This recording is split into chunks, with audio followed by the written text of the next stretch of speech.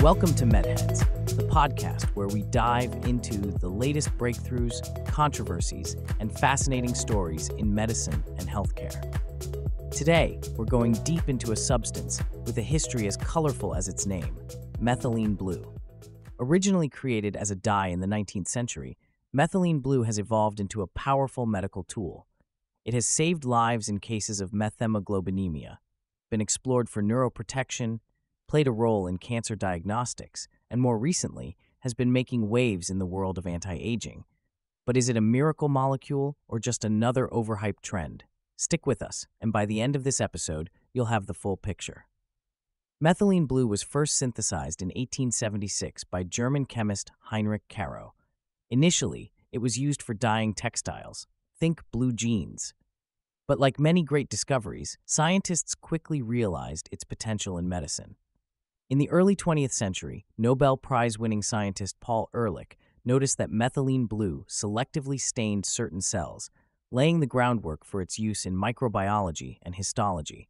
From there, it became a staining agent for medical diagnostics and an anti-malarial drug, even before the development of chloroquine. Number 1. Methemoglobinemia treatment. Methylene blue's first major medical breakthrough was in treating methemoglobinemia, a condition where hemoglobin is unable to carry oxygen effectively. It acts as an electron donor, reducing methemoglobin back to normal hemoglobin and restoring oxygen transport in the blood. 2. Vasoplegic syndrome and septic shock.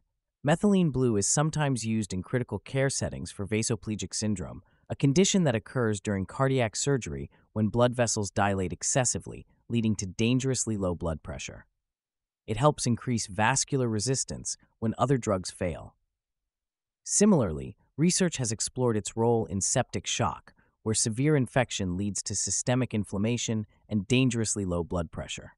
Though not a first-line treatment, it has shown promise in cases where traditional vasopressors are ineffective. Number 3. Cancer and surgical uses.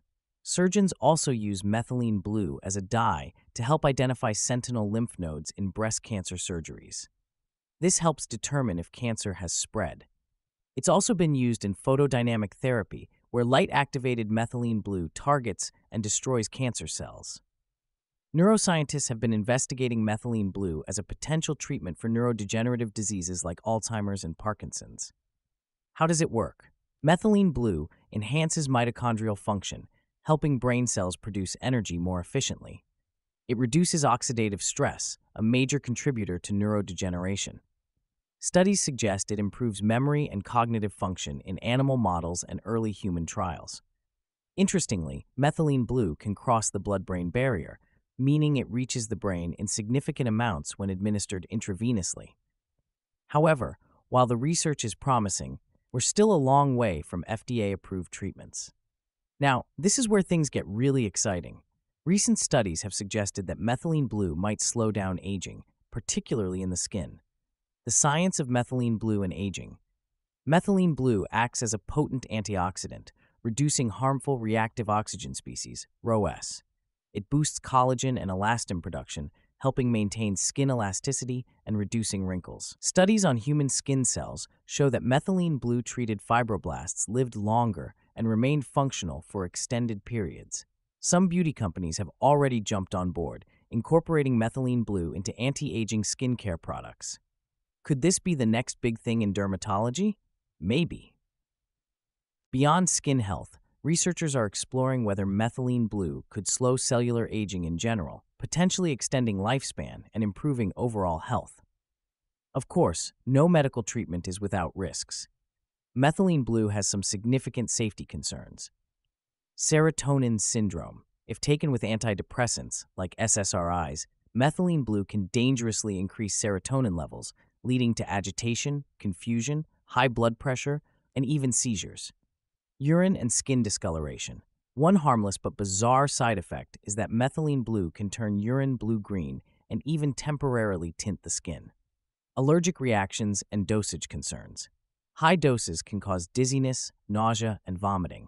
In rare cases, it has led to anaphylactic reactions. It's crucial to note that while methylene blue is available as a supplement, self-medicating can be dangerous. If you're considering it for any health benefit, consult a medical professional first. So, where does Methylene Blue stand today?